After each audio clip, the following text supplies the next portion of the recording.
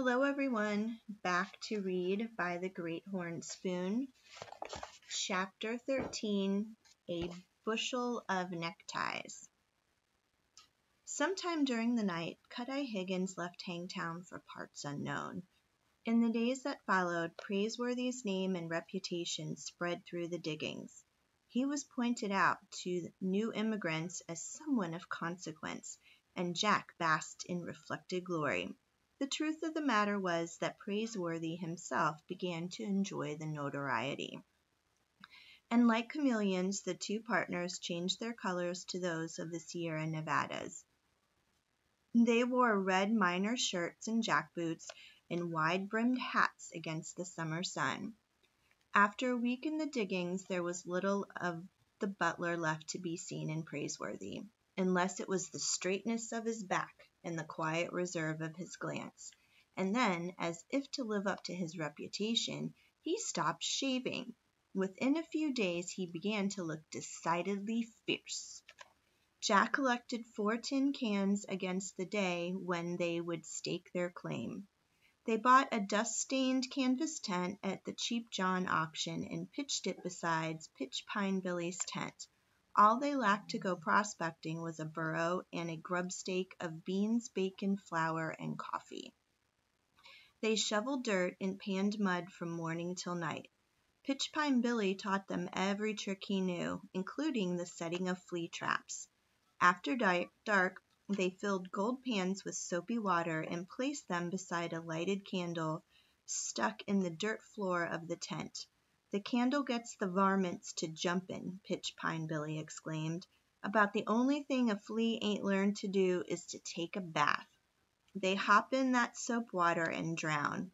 But candles were $1 each, and some of the miners preferred the fleas.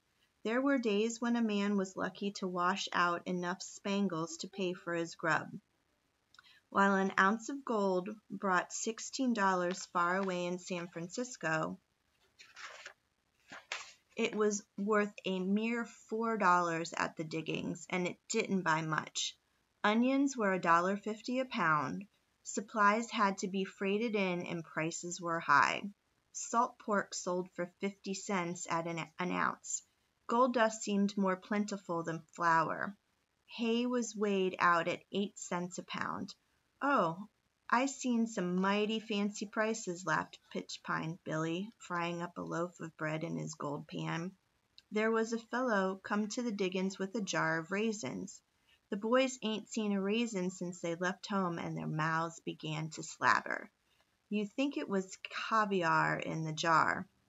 Them raisins fetched their weight in gold dust, come to $4,000. Slowly, day by day, Praiseworthy and Jack added to their grubstake. They had blankets, a dozen candles, and a coffee pot.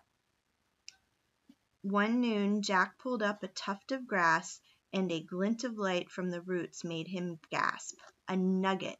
And then his yell carried from one end of the ravine to the other. "A nugget!" Praiseworthy dropped his gold pan, and Pitch Pine Billy squinted. Jimmy from town, who wore a mustache twisted into sharp points, came running over, and Buffalo John awoke from a sound sleep. Soon a dozen miners had left their claims to stand around and admire Jack's catch. The lump of gold was the size of an acorn. It was trapped in the fine grass roots like a fly in a spider's web. "Maybe it'll buy us a burro," Jack grinned. "Well, I don't know," smiled Pitch Pine Billy. "The tail of a jackass, anyway." Buffalo John pulled the bandana off his head and polished the nugget. The miners passed it around, holding it up to the sun to watch it shine, and from that moment on it became known as Jamocha Jack's Nugget. The night Praiseworthy and Jack and Pitch Pine Billy went to town for supper, there was a letter waiting at the hotel from Dr. Buckbee. It was written in a shaky hand. "My dear friends, your letter finds me weakened by the yellow fever from Panama, and I can barely hold this pen steady. Curse that Higgins fellow and the gang of highwaymen you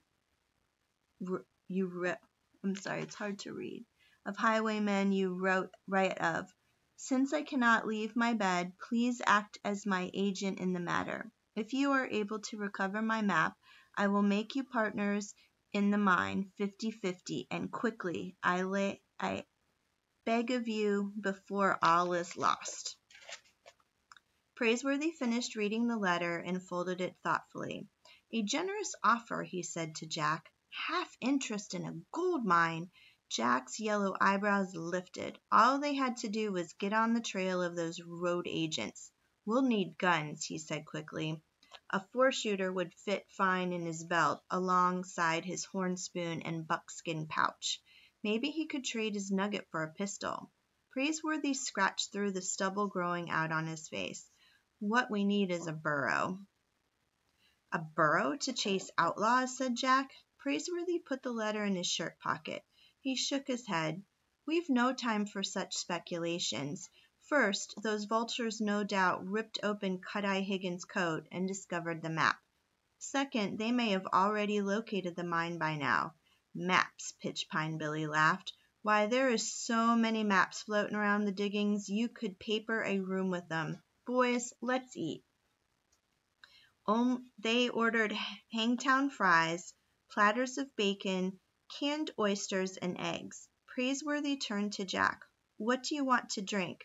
Jack glanced up at the waiter. "Coffee," he said. "Coffee, sir, with a few acorns ground up." After dinner, Praiseworthy stayed behind in the hotel lobby to reply to Dr. Buckbee's letter. Jack and Pitch-Pine Billy went wandering along the street to see the sights. The auction bell began to clang. Maybe Cheap John would have pistols to sell, Jack thought. "Let's go," he said. "Don't mind," said Pitch-Pine Billy. The auctioneer placed a keg of salt butter outside the brightly lit tent, and the miners gathered round this delicacy like flies. They unclasped their jackknives and carved off butter shavings and ate them off their blades. Between the ringing of the bell and the free butter a crowd had formed and the sale began. Frenchmen rubbed shoulders with Sonorians and Chileans, with Germans and Missourians, with Yankees and Englishmen, with Kansas from the Sandwich Islands. There were sailors who had deserted their ships to run off to the mines, and soldiers who had left their garrisons at Monterey and San Francisco. The auctioneer mounted a barrel at the rear of the tent. He was a paunchy man in an open vest and a plug hat. What do you take for that hat, Cheap John?" someone yelled. "Ain't for sale," said the auctioneer, "but I got 10 pounds of Chinese sugar, that is. What am I bid, gents? Who'll give me $1 a pound? Dollar, dollar, dollar. Dollar, I got $1. Who give me $1.50? Half, $2. Am I bid $2, boys? Two. "Dos pesos," said a Spaniard with silver buttons down his trouser legs. Jack waded through the sale of the sugar, a wheelbarrow, tin pans, butcher knives, and a sack of dried apples. The auctioneer seemed to have no guns. The miners stood around whittling and enjoying themselves. "I got a bushel of neckties sent here by mistake, boys," said the Cheap John. "They'd fetch $1 apiece back in the States. What'll you give me for the lot? Am I bid $10? Am I bid $9? Nine. The miners stood grinning and whittling and silent. At that moment Jimmy from town spied Jack and Pitch-Pine Billy. "Let's go get something to eat," he said. "My stomach feels like a cat in Hades without claws." Nine, called the auctioneer. "We're done," said Pitch-Pine Billy. "Done what?" asked Jimmy from town, twisting the ends of his mustache hungrily. "Eight," said Jack. Eight, called the auctioneer. "I'm bid $8 by the young fellow with yellow eyebrows. Sold for $8. Jack stood as if struck by lightning. The miners began to chuckle. "Looks like you bought yourself a bushel of neckties, Jamocha Jack," laughed Pitch-Pine Billy. "But I said 8, not 8, he protested. "That's what I heard you say, 8, answered the Cheap John, pushing the plug hat to the back of his head. "ATE. We ain't much on spelling around here." It was clear to everyone that the auctioneer hadn't expected to be able to sell the neckties at all. "You ain't going back on your word, are you?" Can't do that, whispered Pitchpine Billy. I'd rather see you break your leg than your word, boy. Pay up. The auctioneer was grinning. Why, you got them ties dirt cheap. Of course, we ain't much on tie wearing here at the diggings, except to be buried in, and he burst out laughing. The miners looked upon the affair as harmless fun. Might be able to stuff a pillow with them, someone called out. Knot 'em together and lasso chickens. Jack stepped up to the gold scale and pulled the buckskin pouch from his belt. The nugget tumbled out. He borrowed a knife and carved half of it away, bit by bit. It hurt. He clamped his jaws with anger. Then he picked up the bushel of neckties and worked his way through the crowd to the street. Ain't so sure I even want to be buried in one of them things, a miner laughed. Praiseworthy was coming along the street from the hotel, and Jack could barely face him.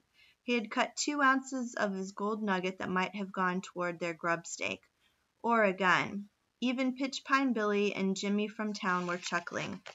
What have you got there? Praiseworthy asked, raising an eyebrow. Neckties, Jack muttered.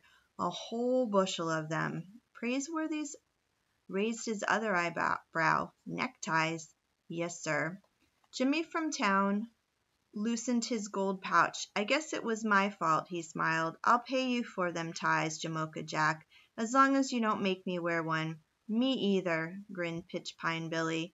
Praiseworthy held up his hand. Put away your dust. He looked at Jack. That was a fine purchase, he smiled. A brilliant purchase. Jack gazed up at Praiseworthy. What? We'll buy our mountain canary with neckties. Pitchpine Billy crimped an eye. You gone out of your head, Bullwhip?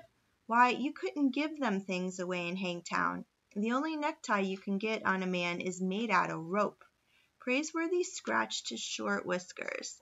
They were at an itchy stage. He smiled, half shuddering an eye.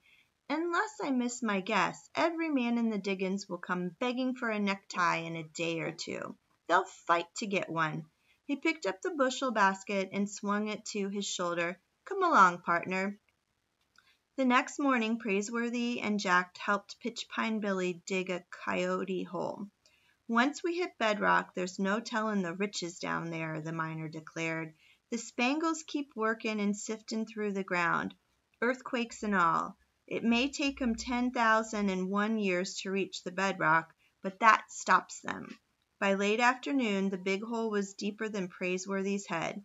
They rigged up a rope and lifted out dirt by the bucketful. There were men all along the diggings coyoteing for gold, and some of the shafts were as deep as wells.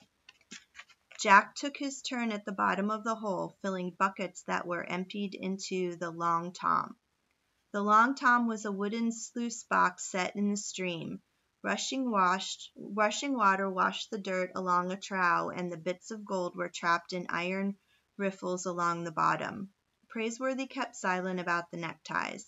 Even by the end of the next day there was no rush to buy them, as he had predicted, but he remained unconcerned. Jack wondered if Praiseworthy had merely been trying to spare his feelings after the ridiculous purchase he made. He was glad to forget it and said no more. The following morning a delegation of 3 men appeared on Pitchpine Billy's claim. Jack recognized Mr. Jonas T. Fletcher at once. The undertaker had brought 2 Hangtown merchants with him. They came looking for Praiseworthy, who was at the bottom of the coyote hole. Jack and Pitchpine Billy hauled him out on a rope, and Praiseworthy looked as if he had been dipped in dust. It clung to his eyelashes as he blinked. If bedrock's any deeper, he said to Pitchpine Billy, we'll be digging for gold in China. Bullwhip, said the undertaker. You got to uphold the fair name of Hangtown. What's that? We've just been delivered a challenge. Praiseworthy began beating the dirt out of his slouch hat. Is that so? Yep. A fellow over at Grizzly Flats has heard about you. He says he can whip you. Jack looked up. Praiseworthy hardly blinked an eye. He merely continued knocking the dust out of his hat. Is that so? He said. Yep. Of course, he don't know B from a bull's foot to make a statement like that. He ain't exactly bright, although I understand he can write his own name if you give him time enough. But he is a regular big fellow, the mountain ox they call him. Well, how about it? It doesn't sound like a fair match, said Praiseworthy. The undertaker nodded. He does have you on height and weight and reach and general meanness, I suppose. That's not what I meant, said Praiseworthy. It wouldn't be a fair fight for him. The three gentlemen from Hangtown responded with a blank look. How's that? Even Jack was startled by Praiseworthy's declaration. The mountain ox sounded enormous. Praiseworthy wouldn't have a chance. He had begun to believe his own reputation. From what you tell me, gentlemen, said Praiseworthy, the man can barely read and write. He'll be at a decided disadvantage. Pitchpine Billy pulled his hat down over his ears. Bullwhip, will you tell me what readin' and writin' has got to do with a bare-knuckle fightin' match? I suppose that remains to be seen. Then you'll fight him? The undertaker grinned. Not by choice, sir, said Praiseworthy, but if the fair name of Hangtown is at stake, I suppose I must. The delegation smiled. How about next Tuesday? Impossible. By next Tuesday we'll have our burro and grubstake and be far away prospecting. My partner and I have a fortune to make, and time is running out. We'll be returning this way by the middle of August at the very latest. You can plan the match for the 15th, sir. The three gentlemen from Hangtown nodded and departed. Jack gazed at Praiseworthy as if a complete stranger had been hiding through the years under the elegant manners of a butler. He was enchanted. But Pitchpine Billy whipped off his hat and jumped on it. Bullwhip, he snorted. You've gone and lost your reason. Before the 15th of next month shows up, you better make out your last will and testament. Jack had just lowered himself into the coyote hole when a sudden excitement spread through the diggings, and he pulled himself out again. There was a shout of voices back and forth across the stream from claim to claim. Old Quartz Jackson is back, and he's brought his new missus with him. Men dropped their shovels and gold pans and abandoned their long toms. Miners crawled out of coyote holes. What's that? Him and the lady is putting up at the hotel. The excitement even touched Pitchpine Billy. Boys, he said to Praiseworthy and Jack, I ain't seen a lady in so long I nearly forgot what they look like. Praiseworthy rested his arms on the handle of his shovel and grinned. He gave Jack a nod. This is the day we've been waiting for, partner. Watch and see. Pitchpine Billy scowled. Well, don't just stand there. Look at you both. Dirt sticking out on you like you ain't had a bath all year. Why, it's a disgrace. I'm ashamed of you. You heard what they said. There's a lady in town. Within 5 minutes, miners were everywhere along the stream, scrubbing and shouting and planning to go to town. Pitchpine Billy waded in with his clothes on and kept dumping hatloads of water over his head. Later, shirts and trousers could be seen on every bush drying out in the mountain heat. Men stood at mirrors tacked to trees and got out their straight razors. Half a dozen familiar beards disappeared. Others were trimmed and shortened. Praiseworthy took his time. When he and Jack emerged from their canvas tent, they were wearing bright green neckties. Pitchpine Billy stood fluffing out his beard. He stopped and stared. Help yourself, said Praiseworthy. That is, if it's all right with my partner. It's fine with me, said Jack.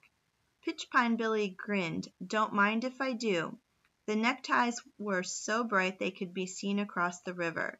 Soon the miners who had laughed at Jack the night of the auction were swarming about the bushel basket. I'll give you a pinch of dust for one of them neckties, Jamoka Jack. I'll give you 2 pinches.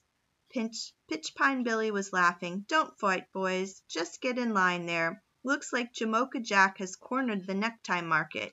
He caught you sleeping, didn't he? Just hold your pouches open and I'll pinch out the gold since I got the biggest thumbs in the diggins. Praiseworthy stood idly by with his foot on his stump and lit a long 9 cigar. Within 20 minutes the basket was empty. Every necktie was gone. Pitchpine Billy pulled the strings on Jack's buckskin pouch and handed it over. It was heavy as a plummet. Jack weighed it in his hand and tossed the pouch to Praiseworthy. "That ought to get us a burro," he grinned. "And maybe a gun," Praiseworthy said, taking the heft of it. He tossed the pouch back. "Yes, sir, that cheap John had better learn B from a bull's foot to get the better of Jamocha Jack. Gents, let's go to town." The miners had formed a crowd outside the Empire Hotel, and when Quartz Jackson brought his lady out onto the porch, the miners whipped off their hats as if it were the United States flag they were looking at. "By the great horn spoon," Pitchpine Billy muttered in awe, "a genuine woman." She had sparkling eyes and a smile for everyone. Quartz Jackson wore a vest with a watch chain across it and looked proud enough to burst. "We freighted up some cut lumber," he said. "The missus and me, we're going to build a cabin, and you boys are always welcome to drop in for tea. Ain't that right, Hannah?" "Hannah," Pitchpine Billy muttered. "Ain't that the purtiest name you ever heard?" Quartz Jackson looked over the crowd. He recognized Praiseworthy and Jack and gave them a nod. "Step up, boys. I'll introduce you. Make it fast before you strangle in those neckties." And that is the end of Chapter 13. And come back tomorrow when we will read Chapter 14, The Prospectors. See you guys later.